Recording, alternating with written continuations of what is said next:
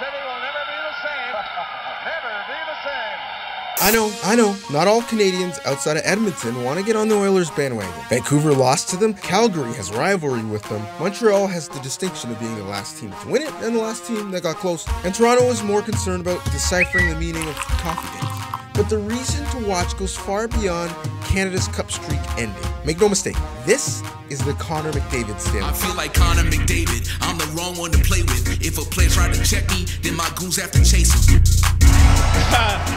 Yeah, it feels like a dream, honestly. Not so much a referendum, but an affirmation. A christening to join the conversation with the GOATs. So many greats have lifted it, drank from it. It's the moment we remember, the still photo that is still burned in our memory all of these years later. Gretzky did it in the same city, Crosby did it, and had the opportunity to have a golden goal when he played international best on best on home soil. Connor has yet to have that opportunity until now. It wasn't always a likely proposition. The Oilers couldn't have started worse. They were 3-9-1 out the gate, but like the tortoise and the hare, it's not how you start, it's how you finish.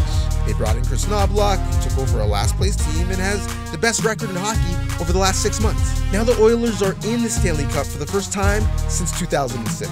Thus, Connor McDavid is in a Stanley Cup Final for the first time in his career. He comes in on a heater, leads all playoff players in points, and has the goal of the spring that went viral and surprised everybody but himself. Cross to McDavid, moves to the outside, works his way.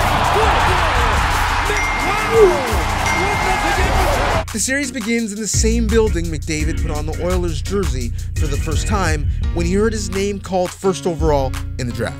Only 3 players in the finals have ever won the cup before, but the one player who seems destined for jewelry has always been 97. Everybody is excited for McDavid, even the homies who might be a little too hype and a little too close. Give me a hug, man.